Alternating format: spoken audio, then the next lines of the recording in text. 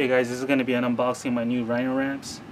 As you can see from the tags, this is brand new. I just got it. I just took off the tags. There is one that's rated for 1,200 pounds and another one that's rated for 1,600 pounds. This is a 1,600 pound version. When I was getting the ramps, I was debating on whether to get the metal ramps or the plastic ones. The conventional thought is that metal is harder than plastic, but depending on the design, sometimes plastic is actually harder than metal. Metal is malleable, while plastic is brittle, oftentimes, depending on what type of plastic. As you can see, they made it in a honeycomb design, so hopefully it'll stand up to the test. And they have the rubber stamp right here to prevent the ramp from sliding. I've read in the forums that they had a hard time getting their cars onto the ramps because they would often find the ramps actually slide on the flat surface. Do not exceed the rated capacity of 4,000 pounds each, 8,000 pounds per pair, 1,600 pounds gross weight of the vehicle. As you can see, they are stackable,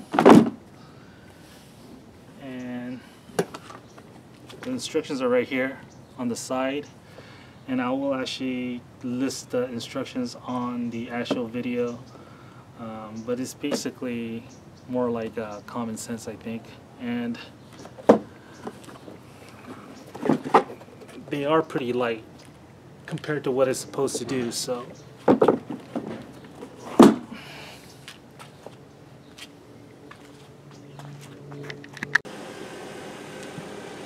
maneuver your car toward the workspace, leaving plenty of room for the ramps in front of the vehicle.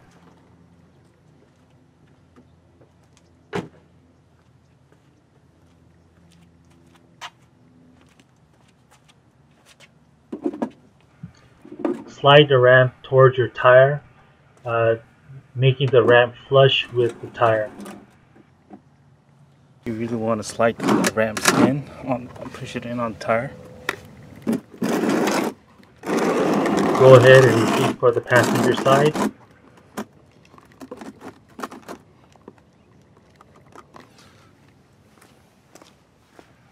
Once complete, move toward the rear of your vehicle and crouch down, going eye level with the bumper, and check to see if the ramps are aligned.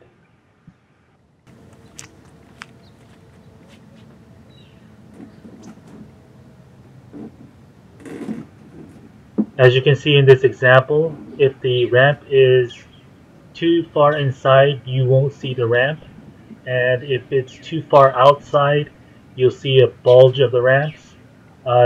A perfect alignment is to see a slight edge of the ramps.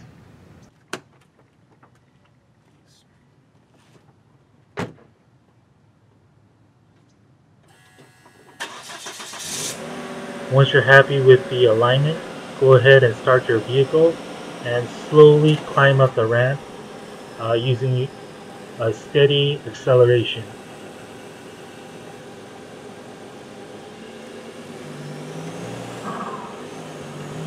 When your tires are on top of the ramp, you'll feel your car start to level off.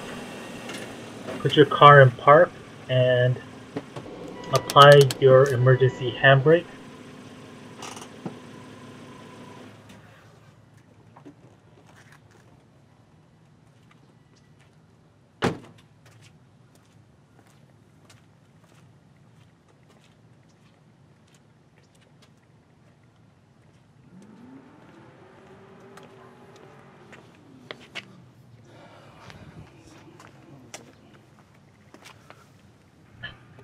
Go ahead and inspect your tires to see if they are aligned on center with the ramps.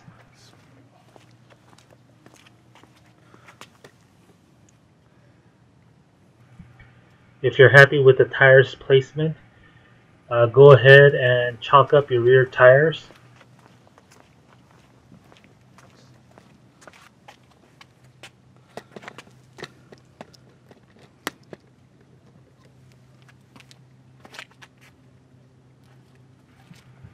Here I'm using 2 ordinary red bricks to chalk up my rear tires.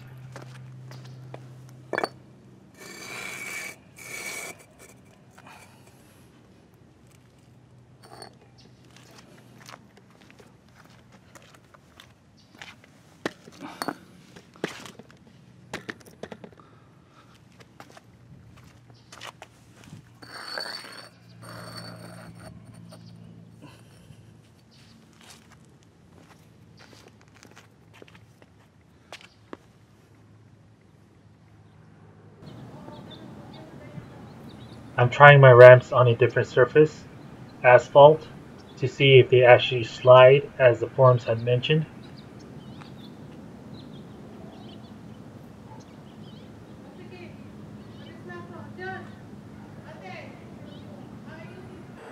Personally, I did not have any trouble with the ramp sliding.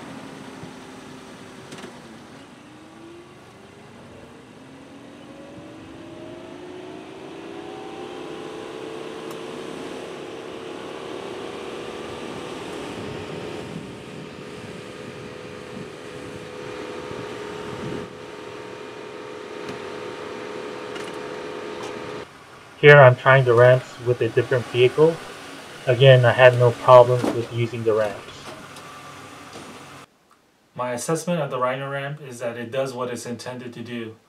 Um, I've actually had no problems with it sliding across the surface, as some of the people in the forums have mentioned. If it does slide across the surface, it's probably due to improper use. You're supposed to actually maneuver your car toward where you want to place the ramps and then slide the ramps onto the tires, rather than placing the ramps first and then maneuvering your car toward where the ramps are. If you do that, you're going to probably solve most of your sliding problems, because once the tires and the ramps are flush with each other, um, the tires shouldn't really push the ramps unless you do a real hard acceleration. Because my car's coming to the 120,000 mile range, I've actually had to do a lot of preventative maintenance, and during that time I've actually used the Rhino Ramps for about 2.5 weeks. For 2 days I've actually left the car on top of the ramps. During that time I've actually did an oil change, changed the spark plugs, replaced the AC condenser, cleaned the ETM, um, did a flush, coolant flush. So those videos I'm gonna post up once I've actually had the time to edit them. And the ramps actually helped out a lot because it does give you an 8-inch clearance from the bottom of the car. So I'm actually gonna give the ramps a thumbs up.